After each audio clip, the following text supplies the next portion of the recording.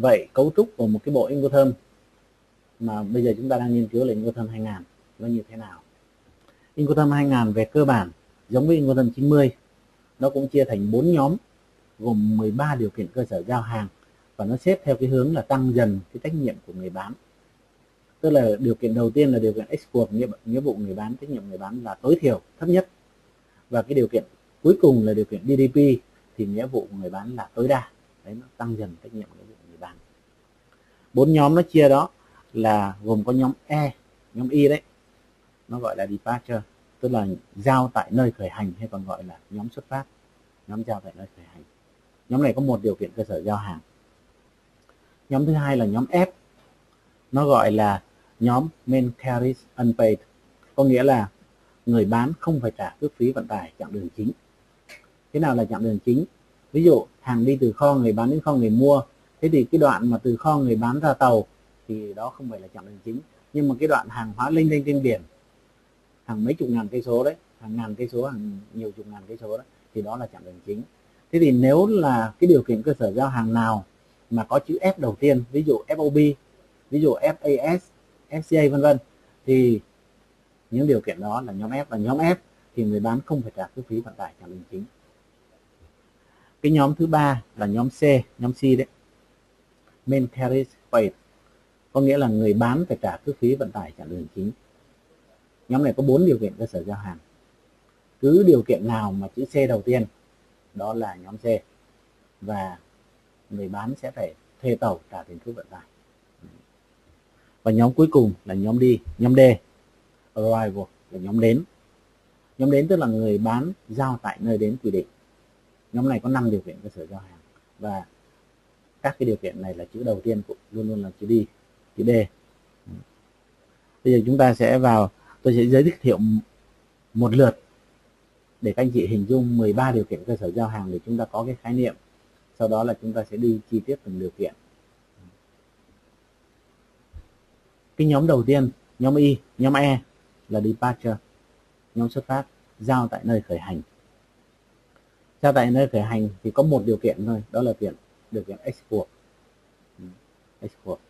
Export thì tức là giao tại xưởng.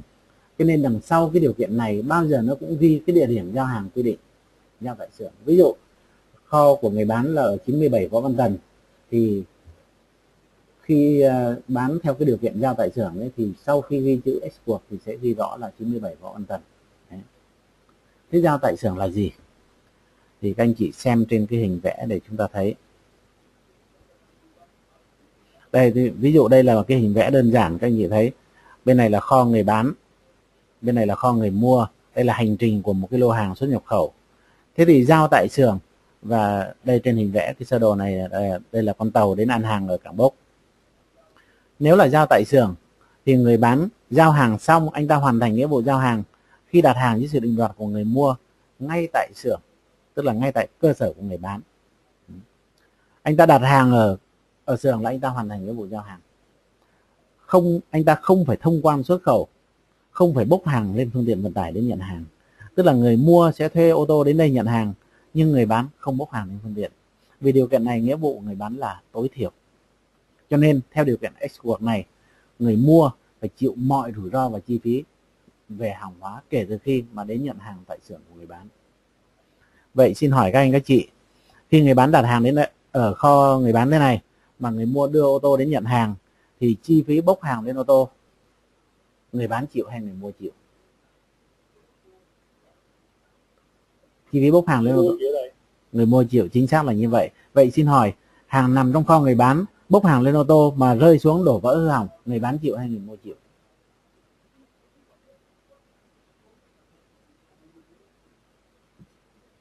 Người mua chịu rồi. Chính xác là như vậy.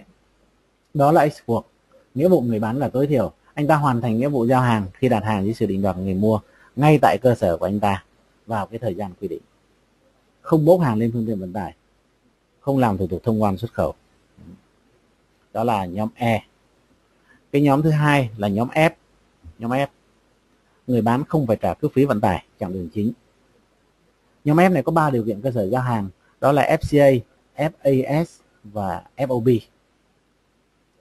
Thế điều kiện thứ nhất là FCA. FCA tức là Free Carrier, giao cho người chuyên chở. Giao cho người chuyên chở thì đằng sau cái chữ FCA này bao giờ nó cũng ghi tên của cái địa điểm giao hàng quy định. Thế nào là giao cho người chuyên chở? Các anh chị xem lại cái sơ đồ này.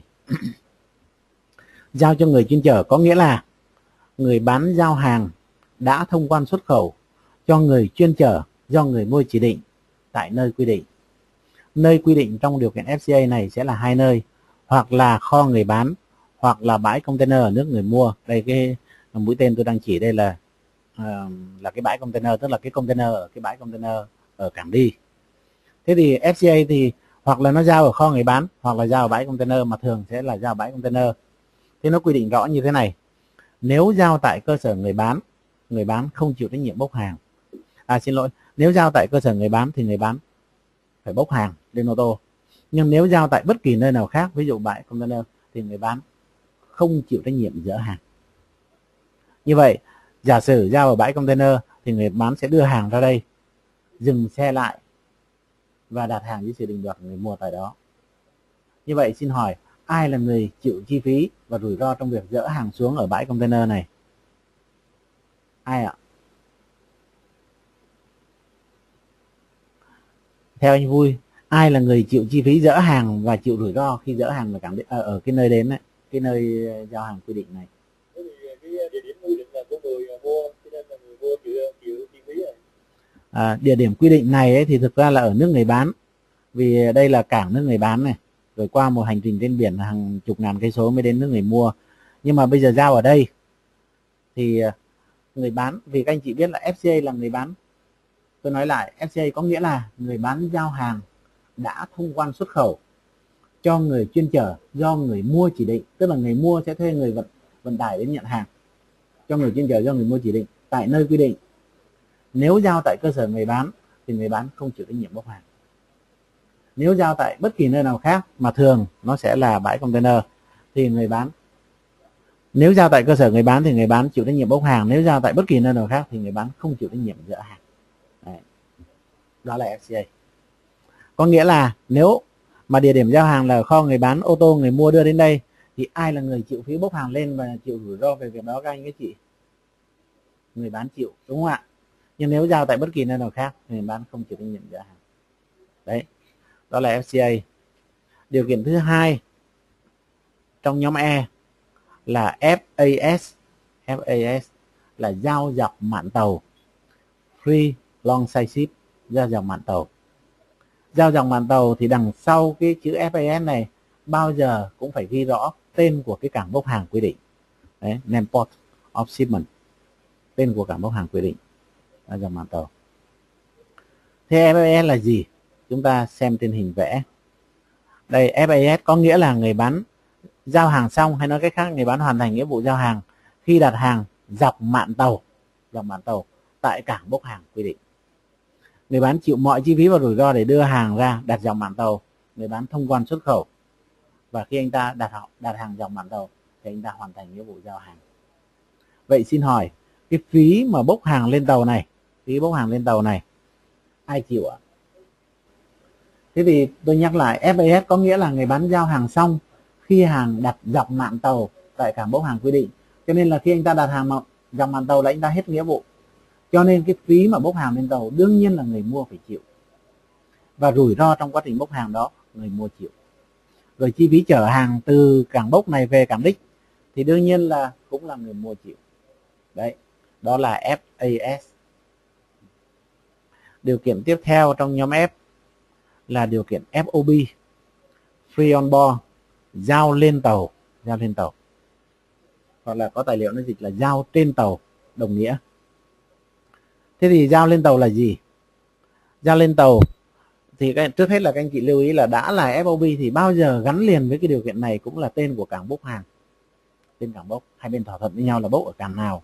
Ví dụ bốc ở cảng Nha Trang, hoặc là bốc ở cảng Khánh Hội, hoặc là bốc ở cảng Tân Thuận, phải ghi rõ đằng sau cái chữ FOB này.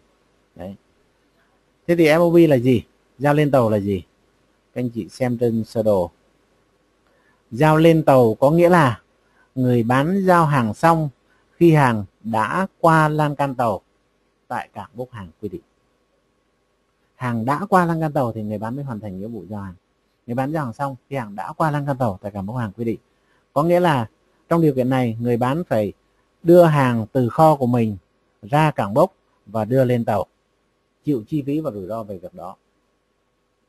Còn người mua thì chịu mọi chi phí và rủi ro về hàng hóa kể từ thời điểm đó. Tức là sau khi hàng qua lăng can tàu rồi thì từ đó trở đi rủi ro và chi phí có liên quan đến hàng hóa là người mua chịu. Đấy. Đó là điều kiện FOB. Và FOB thì người bán cũng phải thông quan xuất khẩu hàng. Như vậy xin hỏi các anh chị, nếu như đây để tôi chiếu cái hình FOB để các anh chị thấy. Đây ví dụ trên hình vẽ này các anh chị thấy đây là cái lan can tàu. Cái lan can tàu đây, nó ghi là ship rail, lan can tàu. Thế thì FOB có nghĩa là người bán giao hàng xong khi hàng đã qua lan can tàu tại cảng bốc hàng quy định. Thế xin hỏi các anh chị, hàng đi đến đây, tức là cẩu nó đưa hàng đến đây, nó tuột cẩu nó rơi xuống, hàng đổ vỡ. Xin hỏi cái đổ vỡ đó ai chịu? Chính xác. Xin hỏi qua khỏi lan can tàu rồi, nó tuột cẩu nó rơi xuống, đổ vỡ, ai chịu? Chính xác. Đây cái lan can tàu và cái đường mà họ vạch tưởng tượng lên đây thì đây chính là giao điểm của cái lan can tàu. Bên này người bán chịu, bên này người mua chịu. Rồi, giả sử nó rơi ở giữa, nó đập xuống đây, nó vỡ cái thùng hàng ra, xin hỏi ai chịu? Xin hỏi ai chịu? Thực ra nếu mà nó đập ở đây mà cái thùng hàng nó lại rơi xuống biển, tức là nó qua cái thành cầu, nó đập xuống rồi nó rơi xuống biển thì người bán chịu. Còn nó đập xuống nhưng mà nó lại rơi sang boong tàu thì người mua chịu. Tuy nhiên rồi đến điều kiện FOB tôi sẽ nói rõ hơn. Ngay cả khi hàng đã xếp xuống đây rồi mà bể vỡ hư hỏng, không chi phí không lớn lắm thì người bán cũng nên đưa hàng về, đóng gói bao bì lại, tái chế lại, đưa hàng ra, nhanh chóng giao hàng, chứ đừng đợi người mua chịu. Vì sao? Nó liên quan đến việc chúng ta lấy vận đơn đường biển để thanh toán tiền hàng. Mà các anh chị biết là chậm lấy vận đơn đường biển đồng nghĩa với việc không thanh toán được tiền hàng. Mà không thanh toán được tiền hàng thì cái phí ngân hàng, cái lãi suất ngân hàng nó phát sinh. Các anh chị gom hàng, các anh chị xuất đi, các anh chị bỏ ra cả triệu đô tiền vốn rồi. Chậm ngày nào lãi suất phát sinh ngày đó, mỗi ngày lãi suất hàng ngàn đô. Thế bây giờ chỉ vì một ít cái bao bì rách vỡ này, giả sử rách vỡ mất 1.000 đô đi, mà mình lại còn giữ lại để mà mình đòi cho được người mua. Mà các anh chị biết đòi người mua không dễ. Người mua họ có mặt ở đây đâu. Đây là tàu do người mua chỉ định đến nhận hàng, cho nên chúng ta phải chứng minh rất mệt mỏi. Đấy. Thế thì tốt nhất là đưa hàng về, đóng gói bao bì lại, xong rồi giao ra. Đấy. Nhưng chúng ta hiểu về lý thuyết là FOB có nghĩa là người bán giao hàng xong khi hàng đã qua lan can tàu tại cảng bốc hàng quy định. Và người mua phải chịu mọi chi phí và rủi ro về hàng hóa kể từ thời điểm đó. Đó là FOB. Rồi chúng ta mới trở lại cái phần của chúng ta.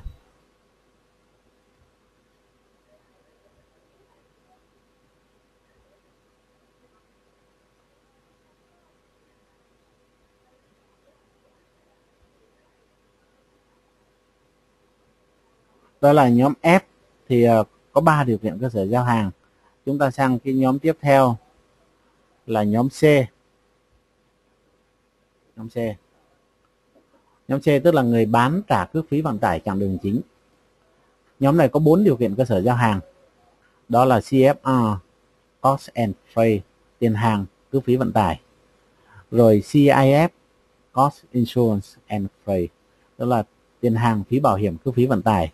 Rồi CPT là Carriage Pay to, cước phí trả tới. Và CIP tức là Carriage and Insurance Pay to, cước phí bảo hiểm trả tới.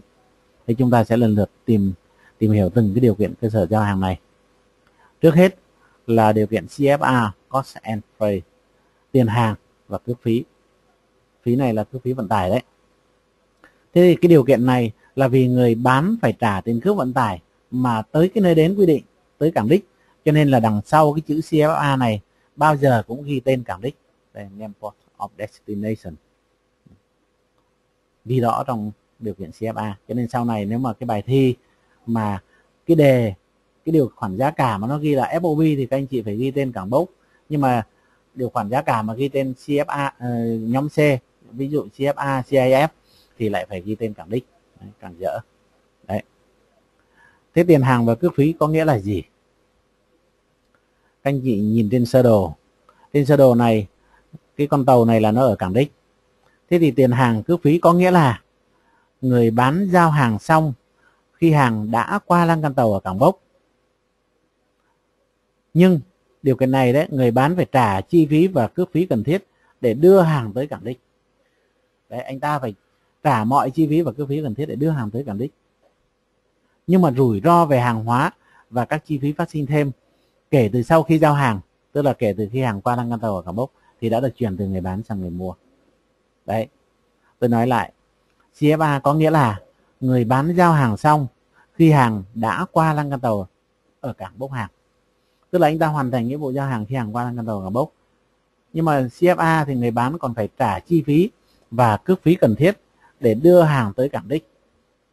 Nhưng rủi ro về hàng hóa và các chi phí phát sinh thêm thì được chuyển từ người bán sang người mua kể từ sau khi giao hàng. Như vậy xin hỏi các anh các chị, tàu đi đến đây, ví dụ nó đi đến dọc đường đây, chẳng may nó đâm phải đá ngầm và hàng hóa đổ vỡ. Xin hỏi, bán theo điều kiện CFA, tiền hàng cước phí, hàng hóa đổ vỡ khi đi giữa biển này, rủi ro đó ai chịu? Xin lỗi, người bán hay người mua? CFA.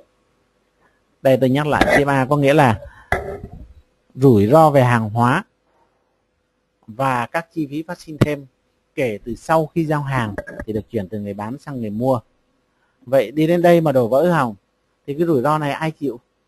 Vì rủi ro nó đã chuyển từ đây rồi. Rủi ro về hàng hóa và các chi phí phát sinh thêm kể từ sau khi giao hàng, tức là kể từ sau khi hàng qua lăng can tàu thì đã được chuyển từ người bán sang người mua rồi.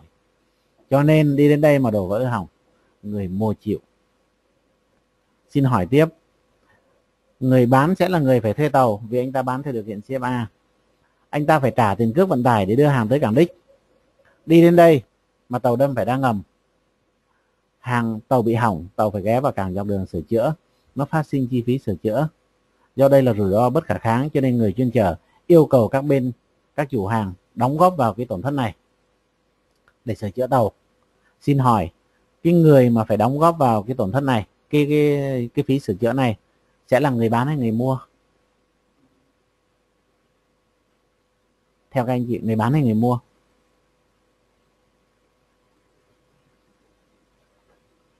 Người bán rồi. Rồi, anh Thanh lại bị nhầm nữa. Trong lớp có ai có ý kiến khác không? Anh chị nào có ý kiến khác? Và giải thích dùm vì sao? Cái chi phí phát sinh thêm này là người mua chịu. Vì sao? Tôi nhắc lại là sau khi hàng qua lăng can tàu ở cảng bốc thì rủi ro đã chuyển từ người bán sang người mua và chi phí cũng đã chuyển từ người bán sang người mua. Tức là mọi chi phí phát sinh thêm đã được chuyển từ người bán sang người mua rồi. Cho nên dọc đường này mà phát sinh thêm cái chi phí nào trong điều kiện CFA này đều là người mua chịu, chứ không phải người bán. Đấy. Người bán chỉ có nghĩa vụ là thuê tàu, trả tiền cước vận tải đến cảng đích thôi, chấm hết. Đó là CFA, tiền hàng, cước phí.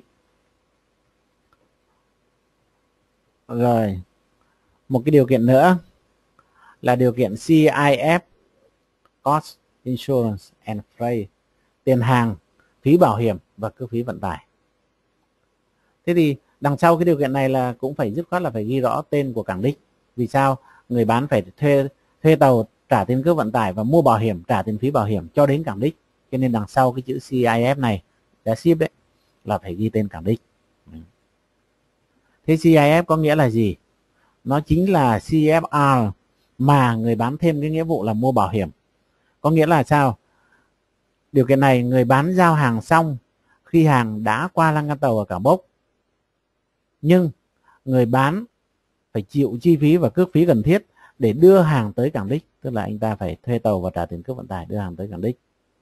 Tuy nhiên, rủi ro về hàng hóa và các chi phí phát sinh thêm thì được chuyển từ người bán sang người mua khi hàng đã qua lăng can tàu ở cảng bốc, giống điều kiện CFA. Ngoài ra điều kiện này nó quy định tiếp này. Theo điều kiện này, người bán còn phải mua bảo hiểm hàng hải. Bảo hiểm hàng hải tức là bảo hiểm trong quá trình vận chuyển trên biển đấy. bảo hiểm hàng hải cho hàng hóa cho người mua trong suốt quá trình vận chuyển bằng đường biển. Như vậy là cái việc mua bảo hiểm này là mua bảo hiểm cho người mua, cho cái hàng hóa của người mua trong suốt quá trình vận chuyển trên biển. Người bán phải ký hợp đồng bảo hiểm và trả phí bảo hiểm. Tuy nhiên, người mua cần lưu ý rằng, Phòng Thương mại Quốc tế nó nhắc thế này, người mua cần lưu ý rằng theo điều kiện này, người bán chỉ phải mua bảo hiểm theo điều kiện tối thiểu. Tức là anh ta sẽ phải ký hợp đồng bảo hiểm và mua bảo hiểm tới cảng đích, nhưng anh ta sẽ chỉ mua bảo hiểm theo điều kiện tối thiểu. Muốn bảo hiểm ở mức cao hơn thì người mua hoặc là tự mình mua bảo hiểm bổ sung, hoặc là phải thỏa thuận rõ ràng với người bán để người bán mua bảo hiểm cao hơn cho mình. Đấy. Thì thế nào là bảo hiểm tối thiểu, thế nào là bảo hiểm bổ sung, thì trong cái phần điều kiện ship, phần sau tôi sẽ trình bày cụ thể hơn với các anh chị. Đó là CIF. Điều kiện tiếp theo là CPT. CPT, Carriage Pay To, cước phí trả tới. Cước phí trả tới thì đằng sau cái chữ CPT này sẽ là tên nơi đến quy định. Nơi đến quy định của CPT thường là bãi container ở nước người mua. Bãi container ở nước người mua.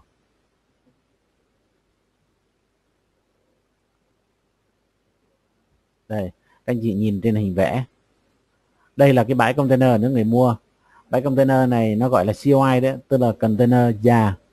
Thế thì nếu là CPT thì nơi đến quy định sẽ là bãi container ở nước người mua, thì đằng sau chữ CPT họ sẽ ghi tên của cái nơi này.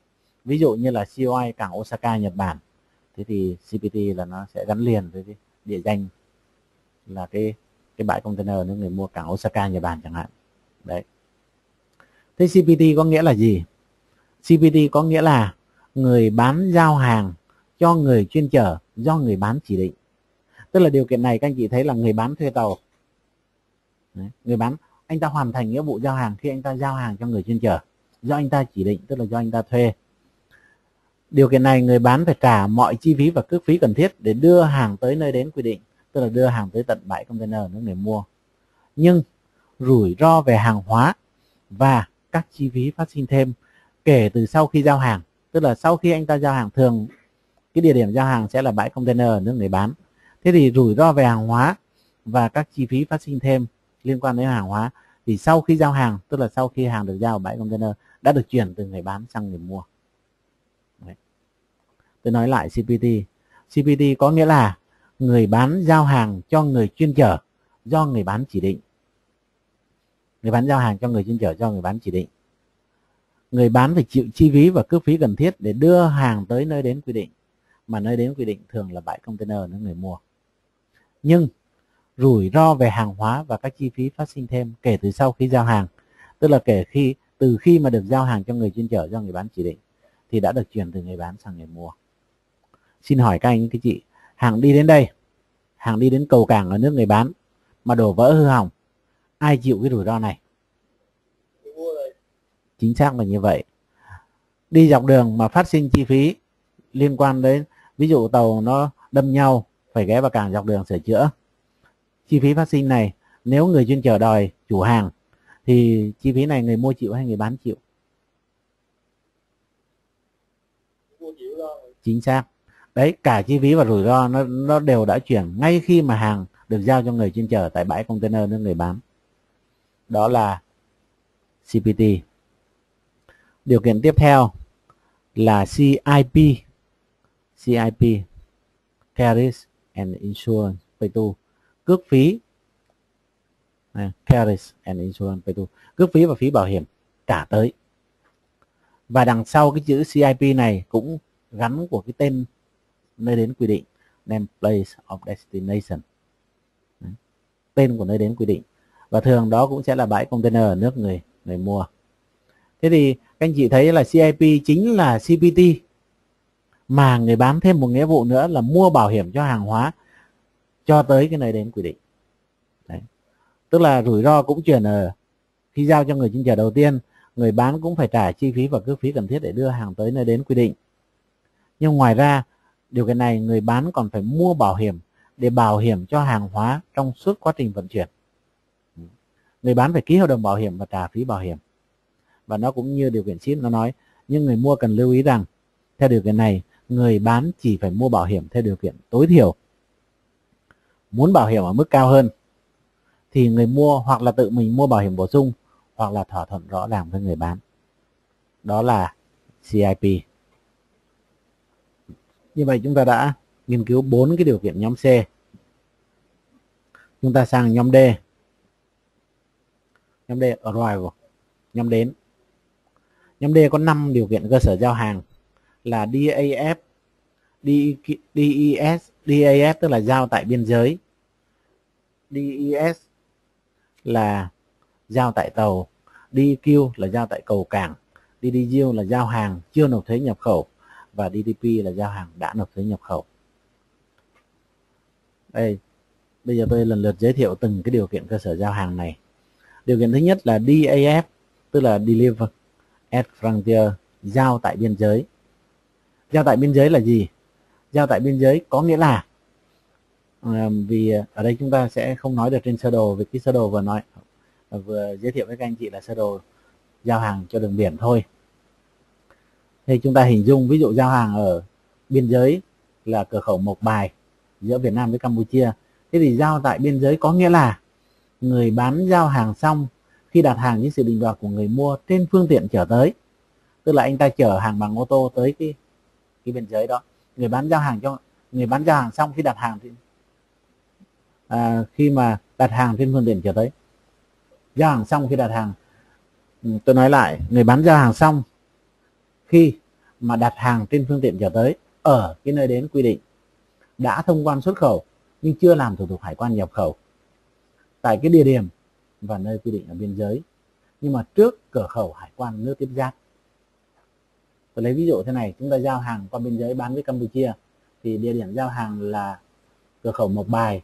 Thế thì chúng ta hoàn thành nghĩa vụ giao hàng khi chúng ta đưa hàng tới cái biên giới đó, đặt hàng với sự định đoạt trên phương tiện chở tới, trên ô tô, chưa dỡ hàng, đã thông quan xuất khẩu nhưng chưa làm thủ tục hải quan nhập khẩu tại cái địa điểm và nơi quy định ở biên giới, mà nơi đó sẽ là phía biên giới phía bên Campuchia, nhưng lại phải trước cửa khẩu hải quan nước tiếp giáp, tức là trước cửa khẩu Campuchia, chứ sau cửa khẩu Campuchia là không được. Đó là giao hàng tại biên giới. Vậy xin hỏi các anh các chị, khi chúng ta đưa hàng tới biên giới như vậy, đặt hàng với sự định đoạt người mua trên ô tô, trên phương tiện chở tới, chưa dỡ hàng, như vậy ai là người chịu chi phí dỡ hàng và rủi ro trong việc dỡ hàng xuống các anh các chị khi giao tại biên giới? Người bán chịu rủi ro. Rồi anh Vui lưu ý này và cả lớp lưu ý. Giao tại biên giới có nghĩa là người bán giao hàng xong khi đặt hàng với sự định đoạt của người mua trên phương tiện chở tới, tức là cái ô tô chạy tới cái địa điểm là biên giới Campuchia, dừng lại, thì khi ô tô dừng lại thì là coi như là người bán hoàn thành nghĩa vụ giao hàng. Đặt hàng với sự định đoạt của người mua trên phương tiện chở tới chứ không phải dỡ hàng xuống. Chưa dỡ hàng, trên phương tiện chở tới chưa dỡ hàng, đã thông quan xuất khẩu nhưng chưa làm thủ tục hải quan nhập khẩu tại cái địa điểm và nơi quy định ở biên giới, nhưng trước cửa khẩu hải quan nước tiếp giáp. Đấy, như vậy là chi phí dỡ hàng và rủi ro trong việc dỡ hàng ai chịu anh? Chi phí và rủi ro trong việc dỡ hàng ai chịu anh Vui? Vâng. Giao hàng tại biên giới nào thầy? Ví dụ như bây giờ nó Campuchia thì biên giới Việt Nam hay biên giới Campuchia? Phải qua khỏi barrier sang phía Campuchia. Nhưng mà còn hải quan này. Nhưng mà trước cửa khẩu hải quan Campuchia. Đấy. Trước cửa khẩu. Sau biên giới Việt Nam. Sau biên giới, qua khỏi biên giới Việt Nam rồi, sang barrier, sang đất Campuchia rồi. Nhưng mà cái nơi mà giao hàng đó là theo Incoterm nó quy định là phải trước cửa khẩu hải quan nước tiếp giáp, tức là trước cửa khẩu Campuchia. Đấy. Và người bán hoàn thành nghĩa vụ giao hàng khi đặt hàng trên phương tiện chở tới, tức là trên ô tô, không dỡ hàng, đã thông quan xuất khẩu, chưa làm thủ tục hải quan nhập khẩu. Nhưng mà là người mua chỉ rủi ro này. Chính xác. Rủi ro và chi phí trong việc dỡ hàng là người mua. Vâng. Đây là thầy ví dụ cái biên giới Mộc Bài, chứ phải hỏi biên giới Quảng Trị lên thầy, biên giới Lào. Rồi. La Bảo. Trung tâm thương mại La Bảo rồi. Rồi. Thì ở đó có hai cái hải quan Việt Nam và hải quan Lào. Lào đúng. Thì cái giữa hai hải quan nó có cái trung tâm thương mại miễn thuế. Rồi. Thì bây giờ cái chỗ mà di chuyển từ hải quan Việt Nam và hải quan Lào trong cái thương mại miễn thuế thì ai chịu nhiệm này? Nó thế này là vì tôi cũng chưa đến chỗ Lao Bảo, tôi không biết cái trung tâm thương mại nó nằm bên phía Việt Nam hay phía Lào, nhưng mà nó thế này anh. Giữa Hải Quan Việt Nam và Hải Quan Lào. Rồi nó giữa, nhưng mà nó thế này, giữa nhưng bao giờ nó cũng có một cái cửa khẩu, tức là nó như là cái barrier, trước đây là barrier, bây giờ nó bỏ rồi, nó thành một cái cửa khẩu, nó xây một cái cửa khẩu to, đi qua cái cửa đó thì là sang đất Lào, mà ở bên này là đất Việt Nam. Thế thì cái trung tâm mà duty free shop đấy, như anh nói đấy, tức là cái chỗ mà nó bán hàng miễn thuế đấy, nó nằm bên phía đất Việt Nam hay đất Lào? Đất Việt Nam thôi.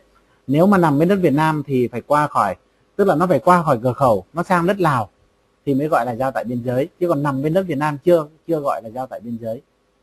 Tức là ra khỏi nước người bán rồi sang nước người mua đấy, và người bán giao hàng xong, khi đặt hàng với sự định đoạt người mua trên phương tiện chở tới, tức là ô tô đến cái đất đó dừng lại, không dỡ hàng, hai bên thỏa thuận cái địa điểm giao hàng, ví dụ cái bãi xe mà ngay trước cửa khẩu Lào chẳng hạn, thế thì xe đến đó dừng lại, không dỡ hàng và đã thông quan xuất khẩu, tức là đã làm thủ tục hải quan xuất khẩu ở bên phía đất Việt Nam rồi, chưa làm thủ tục hải quan nhập khẩu, đó là giao tại biên giới. Được chưa ạ? Các anh chị thấy có gì chưa rõ chỗ này? Thôi được rồi, trong phần sau chúng ta sẽ đi cụ thể cái điều kiện này thì chúng ta thấy ngay. Phần sau tôi sẽ vẽ hình ra, thì hôm nay tôi lại không vẽ cho nên là có thể các anh chị chưa rõ lắm cái chỗ này. Đấy. Đó là vâng. Rồi mời anh. Bây giờ là biên giới này thì thầy nói rõ là biên giới bạn, biên giới nước bạn, biên giới sở tại hay là biên giới nước bạn. Thấy giai đoạn biên giới này cái nói chung là biên giới nào? Rồi, ví dụ Việt Nam với Lào thì nó chỉ có một cái đường ranh biên giới thôi, đường ranh biên giới mà ngày xưa nó là cái barrier, nhưng bây giờ nó sẽ xây thành một cái cửa khẩu to, đi qua cái cửa khẩu đó là thành qua đất Lào, mà đi còn ở bên này thì là đất Việt Nam. Thế thì đã gọi là giao tại biên giới thì hàng phải qua khỏi cửa khẩu, tức là sang bên đất Lào rồi, và người bán sẽ giao hàng xong khi đặt hàng với sự định đoạt người mua trên phương tiện chở tới ở cái đất Lào đó, nhưng phải trước cửa khẩu của Lào, chứ không nằm sau cửa khẩu Lào. Tức là nó có cái cửa khẩu hải quan đấy, có cái bộ phận hải quan nó nằm đó, cái chi cục hải quan của Lào nó nằm đó. Thế thì cái xe ô tô này không được đi qua khỏi cái chi cục hải quan của Lào, mà nó phải nằm trước cửa khẩu hải quan đấy, của nước tiếp giáp. Cho nên các anh chị biết là trong Incoterm nó còn nói rõ thế này: biên giới có thể là bất cứ biên giới nào, kể cả biên giới nước xuất khẩu. Là vì các anh chị biết, ví dụ như giả sử mình bán hàng từ đây sang từ thành phố Hồ Chí Minh mà bán sang Thái Lan, thế thì hàng của chúng ta đi đường bộ thì nó sẽ qua, trước hết là qua cửa khẩu Mộc Bài để sang Campuchia, đó là biên giới của nước xuất khẩu. Xong rồi từ Campuchia nó chạy lên qua biên giới với Lào để sang đất Lào, đó là biên giới nước thứ ba. Từ Lào nó lại chạy lên và nó qua cái biên giới Thái Lan, đó là biên giới nước nhập khẩu. Như vậy các anh chị thấy cái hợp đồng này nó đi qua ba cái biên giới nước xuất khẩu, biên giới nước thứ ba và biên giới nước nhập khẩu. Thế thì Incoterm nó nói thế này: biên giới có thể là bất cứ biên giới nào, kể cả biên giới nước xuất khẩu. Cho nên trong hợp đồng ngoại thương phải ghi rõ cái địa điểm và nơi mà giao hàng ở biên giới, tức là biên giới đó là phải ghi biên giới nào, nếu không là phát sinh tranh chấp. Ví dụ chúng ta bán hàng cho Thái Lan mà chỉ ghi là biên giới thì Thái Lan họ yêu cầu là giao hàng qua biên giới Thái Lan, tức là biên giới nước nhập khẩu, nhưng chúng ta lại đề nghị là chỉ giao hàng ở, chúng ta nghĩ rằng nếu là biên giới thì hàng qua khỏi biên giới Việt Nam là chúng ta hoàn thành nghĩa vụ, tức là chúng ta lại giao hàng cửa khẩu Mộc Bài. Thế là phát sinh tranh chấp. Vì các anh chị biết là cả một cái quãng đường từ Mộc Bài mà lên cửa khẩu qua Thái Lan là cả một quãng đường dài, chi phí đó ai chịu, rủi ro đó ai chịu. Cho nên trong hợp đồng phải ghi thật rõ ràng, nếu không hiểu không giống nhau là phát sinh tranh chấp. Đấy. Được chưa ạ? Rồi cái chỗ biên giới này không có hình vẽ một cái là nó lúng túng liền, là vì vẽ ra là đơn giản, nhưng mà vì tôi lại nghĩ là nó đơn giản cho nên là tôi không vẽ ra. Thôi được rồi, chứ có cái bảng ở bên cạnh thì nó cũng đỡ. Thôi được rồi, tôi sẽ rút kinh nghiệm đến cái phần mà giảng đến cái này tôi sẽ vẽ nó ra. Điều kiện tiếp theo là điều kiện DES, giao tại tàu, deliver exit, giao tại tàu. Các anh chị biết là giao tại tàu thì đằng sau cái chữ DES này, cái chữ viết tắt DES này là phải tên của cảng đích. Vì tàu ở đâu? Ở cảng đích, cho nên là name port of destination. Đấy, tên cảng đích. Thế giao tại tàu là gì? Các anh chị nhìn trên sơ đồ các anh chị sẽ thấy ngay. Giao tại tàu có nghĩa là người bán giao hàng xong khi đặt hàng tại tàu ở cảng đến quy định. Đấy, anh ta đưa hàng, anh ta phải bỏ mọi chi phí và chịu mọi rủi ro để đưa hàng tới cảng đích, dừng lại ở cái cầu cảng ở cảng đích và đặt hàng dưới sự định đoạt của người mua tại tàu ở cảng đến quy định. Đã thông quan xuất khẩu nhưng chưa làm thủ tục hải quan nhập khẩu. Đấy. Như vậy xin hỏi các anh chị, điều kiện này ai là người chịu chi phí dỡ hàng xuống ở cảng đích? Ai là người chịu chi phí dỡ hàng xuống? Ai là người chịu rủi ro khi dỡ hàng xuống? Người mua rồi. Chính xác là như vậy. Vậy đi đến đây mà hàng đổ vỡ hư hỏng, ai chịu ạ? Đây, trước khi mà đấy, người bán chịu. Tức là người bán hoàn thành nghĩa vụ giao hàng khi mà anh ta đến cảng đích rồi, dừng lại và đặt hàng dưới sự định đoạt người mua tại tàu ở cảng đích, chưa dỡ hàng, đã thông quan xuất khẩu, chưa làm thủ tục hải quan nhập khẩu. Như vậy ai thông quan nhập khẩu các anh các chị? Người mua thông quan nhập khẩu, đúng không ạ? Đó là giao tại tàu. Rồi, điều kiện thứ hai, điều kiện thứ ba trong nhóm D là điều kiện DQ, Deliver Execute, giao tại cầu cảng. Cho nên là đằng sau cái chữ DQ này cũng sẽ tên cảng đích, name port of destination. Đấy. Thế giao tại cầu cảng là gì? Tức là giao tại cầu cảng là giao ở cái cảng đến quy định đấy. Giao tại cầu cảng có nghĩa là người bán giao hàng xong khi đặt hàng dưới sự định đoạt của người mua tại cầu cảng ở cảng đến quy định. Tức là anh ta dỡ hàng đặt xuống cầu cảng, anh ta mới hoàn thành nghĩa vụ giao hàng. Tức là nó khác giao tại tàu là đến đây rồi nhưng anh ta còn phải dỡ hàng xuống đặt tại cầu cảng. Có nghĩa là người bán phải chịu mọi chi phí và rủi ro để đưa hàng tới cảng đích, dỡ hàng xuống đặt dưới sự định đoạt người mua tại cầu cảng ở cảng đến quy định. Đã thông quan xuất khẩu nhưng chưa làm thủ tục hải quan nhập khẩu. Điều cái này là người mua phải thông quan nhập khẩu, chịu mọi chi phí và rủi ro về việc đó. Các anh chị biết là DQ như thế là nó ngược với cái Incoterm 90 trở về trước. Incoterm 90 trở về trước thì người bán thông quan nhập khẩu, nhưng đến Incoterm 2000 thì người mua thông quan nhập khẩu. Đấy, đó là DQ, giao tại cầu cảng. Điều kiện tiếp theo là DDU, Deliver Duty Unpaid, giao hàng chưa nộp thuế nhập khẩu. Đấy, giao hàng chưa nộp thuế nhập khẩu. Giao hàng chưa nộp thuế nhập khẩu thì sau cái chữ DDU này sẽ là tên của nơi đến quy định.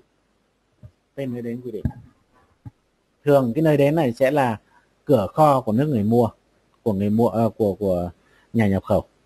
Đấy. Giao hàng chưa nộp thuế nhập khẩu. Thế giao hàng chưa nộp thuế nhập khẩu là gì? Giao hàng chưa nộp thuế nhập khẩu, các anh chị xem trên hình vẽ. Có nghĩa là người bán giao hàng xong khi đặt hàng dưới sự định đoạt của người mua trên phương tiện chở tới.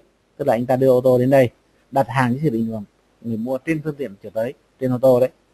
Chưa dỡ hàng, đã thông quan xuất khẩu nhưng chưa làm thủ tục hải quan nhập khẩu tại cái nơi đến quy định ở nước người mua. Như vậy là điều kiện DDU là người bán phải chịu mọi chi phí và rủi ro để đưa hàng tới nơi đến quy định. Và đã thông quan xuất khẩu nhưng chưa làm thủ tục hải quan nhập khẩu. Xin hỏi các anh các chị, đi đến đây mà hàng đổ vỡ hư hỏng, ai chịu ạ? Nếu là DDU, đi đến đây mà hàng đổ vỡ hư hỏng, ai chịu ạ?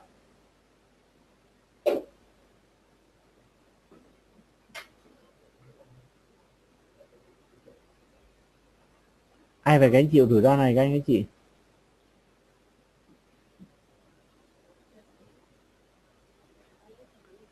Thì ở đây các anh chị lưu ý là DDU là người bán giao hàng xong khi đặt hàng dưới sự định đoạt người mua trên phương tiện chở tới, chưa dỡ hàng tại địa điểm, tại nơi đến quy định ở nước người mua.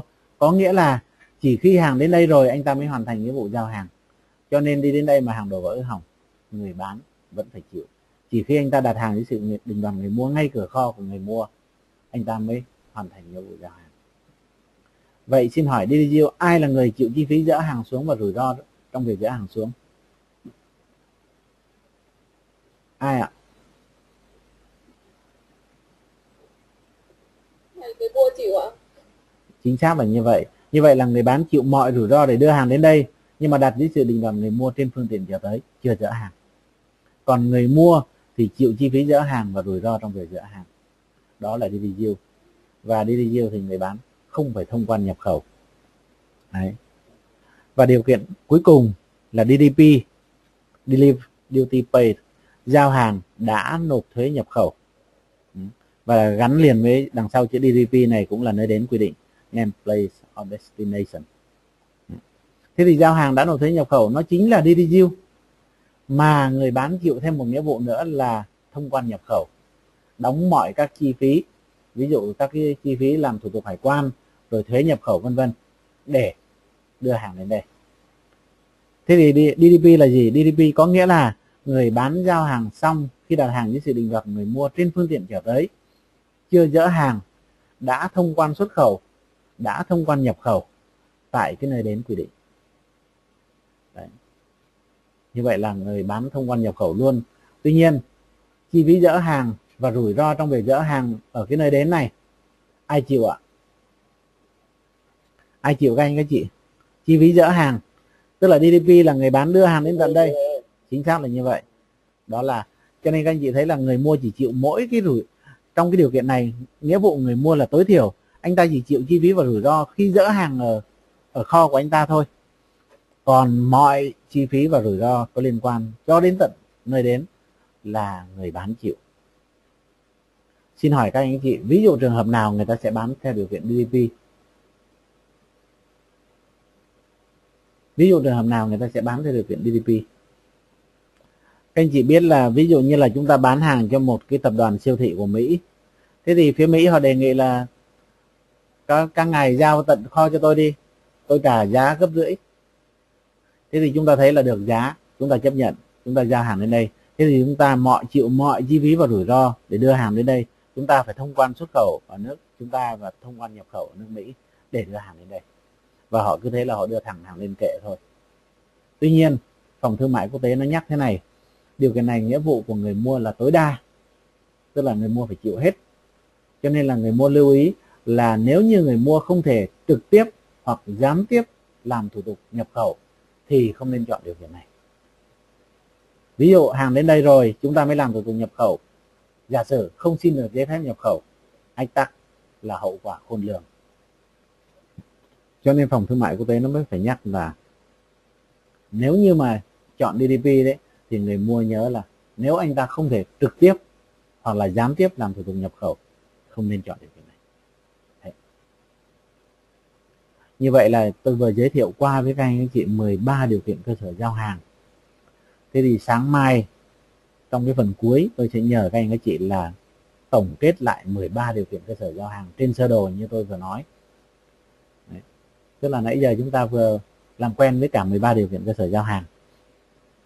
Rồi, thì tất nhiên là nó sẽ không khó đâu, từ từ rồi nó sẽ ngấm. Nhưng còn bây giờ, nãy giờ vừa nghe thì chưa kịp gì hết, thì các anh chị sẽ cảm thấy là nó ngỡ ngàng. Rồi chúng ta sang phần tiếp theo. Thế trong Incoterms, trong cái bộ Incoterms thì cái nghĩa vụ người mua người bán được trình bày như thế nào? Nghĩa vụ người mua người bán được trình bày như thế này. Từng điều kiện cơ sở giao hàng một, ví dụ điều kiện FOB chẳng hạn, thì nó sẽ trình bày là các nghĩa vụ của người bán, gồm các nghĩa vụ từ A1 đến A10, và các nghĩa vụ của người mua đối ứng với nghĩa vụ người bán là từ B1 đến B10. Đấy. Cụ thể, ví dụ nghĩa vụ người bán chúng ta thấy từ A1 đến A10. Xin hỏi A1 là cái nghĩa vụ đầu tiên mà người bán phải thực hiện. Theo các anh chị, khi anh bán hàng thì cái nghĩa vụ gì là quan trọng nhất ạ? Nghĩa vụ gì quan trọng nhất? Thì nghĩa vụ đầu tiên các anh chị thấy là người bán phải cung cấp hàng phù hợp với yêu cầu của hợp đồng. Đó là A1. A2 là giấy phép và các thủ tục. Tức là người bán phải xin giấy phép và làm các thủ tục có liên quan. Ví dụ anh ta có nghĩa vụ xin giấy phép xuất khẩu, làm thủ tục thông quan xuất khẩu chẳng hạn.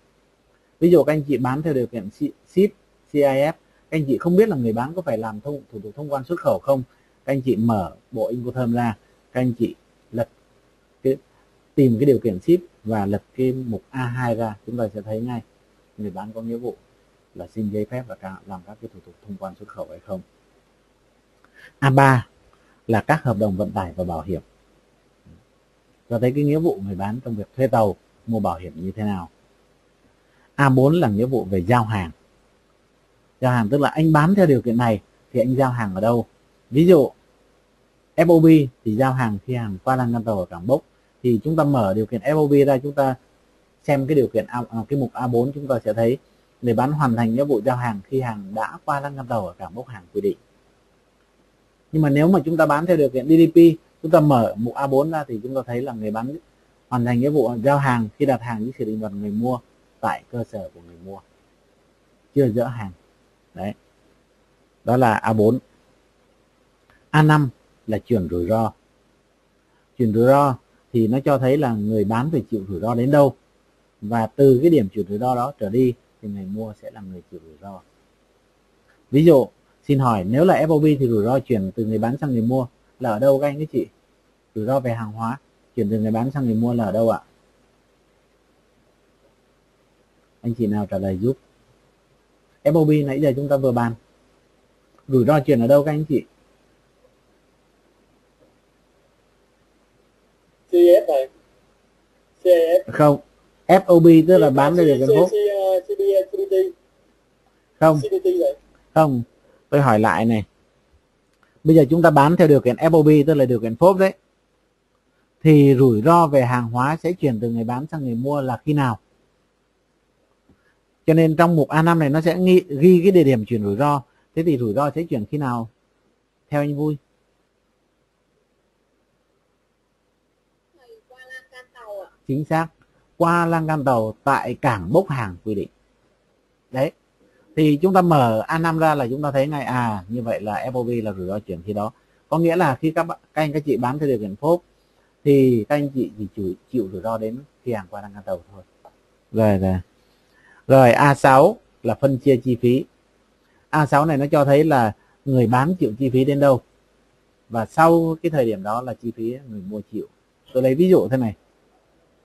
Ví dụ A6 trong điều kiện ship thì người bán sẽ phải trả tiền cước vận tải đưa hàng đến cảng đích, cho nên là cái địa điểm phân chia chi phí thì là ở cảng đích, tức là người bán phải trả tiền cước vận tải đưa hàng đến cảng đích. Nhưng nếu là FOB thì chúng ta lại thấy là người bán chỉ chịu chi phí khi hàng đưa qua lăng can tàu ở cảng bốc thôi, cho nên là A6 chúng ta mở. A6 trong FOB chúng ta thấy là người bán chịu chi phí của hàng hóa cho đến khi hàng qua lăng can tàu ở cảng bốc.